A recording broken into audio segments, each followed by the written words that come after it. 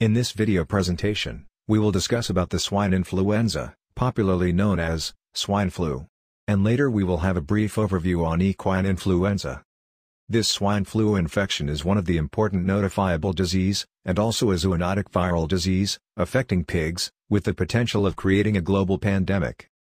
These are the notifiable diseases affecting pigs, listed by OIE. Swine influenza caused by H1N1 is also one of the notifiable diseases listed under classification. Orthomyxoviridae family, classified under the Baltimore Group 5. These are the genus under this family. Influenza virus type A, type B, type C, and Pathogenesis. Only influenza virus type A is known to infect animals, and also infect humans, and it can be zoonotic. Under the genus type A influenza virus, there are avian influenza, swine influenza, equine influenza, and human influenza. Type B and type C influenza virus mostly infect humans, and typically cause mild disease. Unlike the other genus, which are transmitted by droplet, the Pathogenesis or arbovirus, that is arthropod-borne virus, transmitted by ticks. Swine influenza. The other names for this viral infection are swine flu, hog flu, and pig flu. This infection is caused by the swine influenza virus, of the genus type A influenza virus, a family, Orthomyxoviridae. This virus causes contagious respiratory infection in pigs.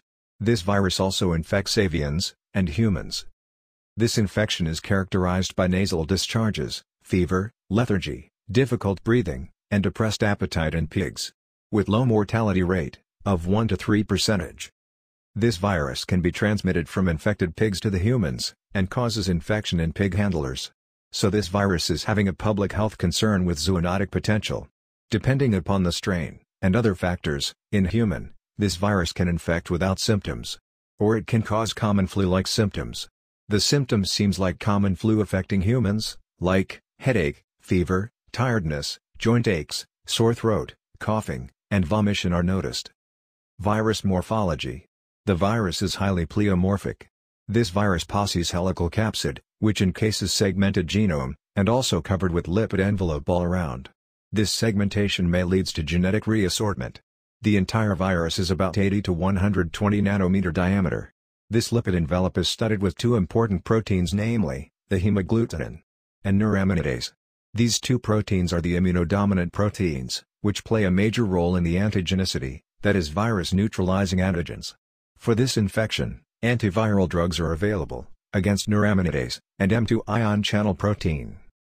Picture shown here is the electron microscope image of H1N1 influenza virus. Antigenic property. On contrast with the family Paramyxoviridae viruses, the influenza virus does not possess fusion protein. It possesses only hemagglutinin and the neuraminidase. Genomic organization. The genome is multipartite, that is segmented, single-stranded, and negative-sense RNA. This segmented genome may result in genetic reassortment. The influenza type A virus possess 8 segments. Type B virus possess 8 segments. Type C virus, 7 segments. And Pathogenesis, 6 segments. So, our interest is on influenza type A virus, which possess 8 segments. These 8 segments codes for 11 proteins, that is each segment codes for 1 or 2 proteins. Segment 4 and segment 6, which codes the hemagglutinin and the neuraminidase respectively. As we already discussed, these two proteins play a major role as neutralizing antigenic determinants. Within hemagglutinin, there are 16 subtypes, named as H1 to H16. Similarly, within neuraminidase, there are 9 subtypes, named as N1 to N9. These are some of the strains causing swine influenza infection: H1N1, H1N2, and H3N2. As we already discussed, the segmented genome may result in genetic reassortment. That may lead to evolution of new virus.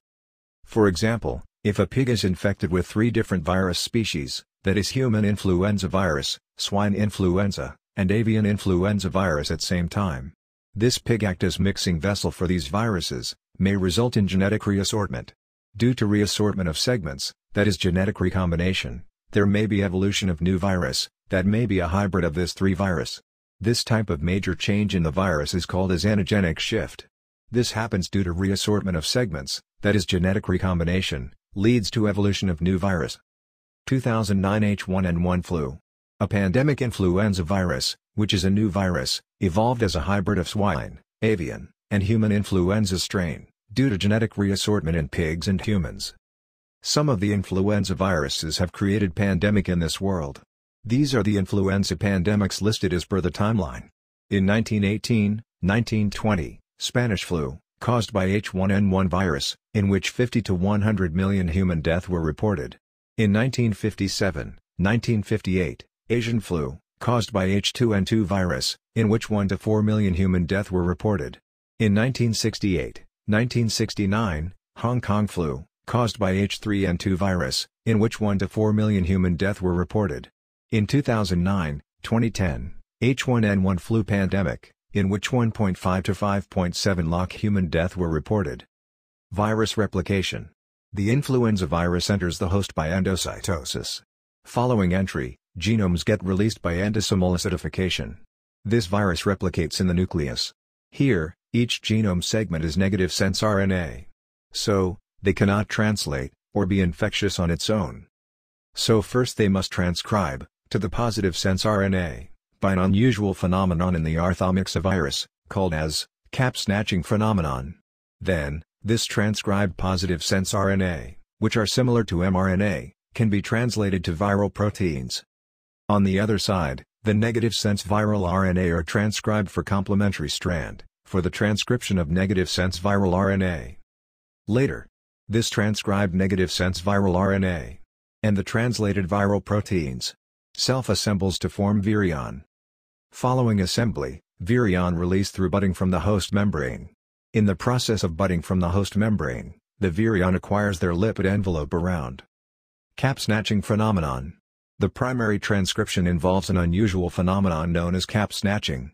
Here the virus snatches the 5' methyl cap from the cellular mRNA by cleaving the 5' cap from the host mRNA by endonuclease activity. This snatched or cleaved 5' cap will be used, by the virus, as primer, for transcription of viral mRNA, that is mRNA synthesis.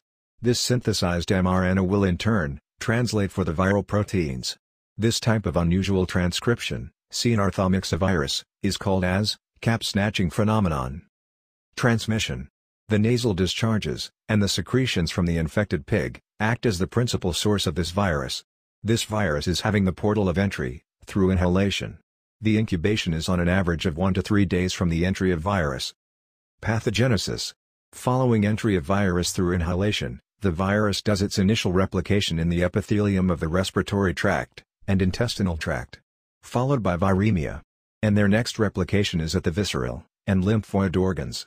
Following secondary replication, the virus get distributed through the secondary viremia, with subsequent viral shedding through discharges, secretions and excretions. Clinical manifestations. As we already discussed, clinically this infection is characterized by coughing, sneezing, nasal discharge, fever, lethargy, difficult breathing, and depressed appetite in pigs, with low mortality rate, of 1 to 3%. Diagnosis can be done in field level or in the laboratories. Field diagnosis. Based on clinical symptoms and post-mortem findings, like lung lesions are observed.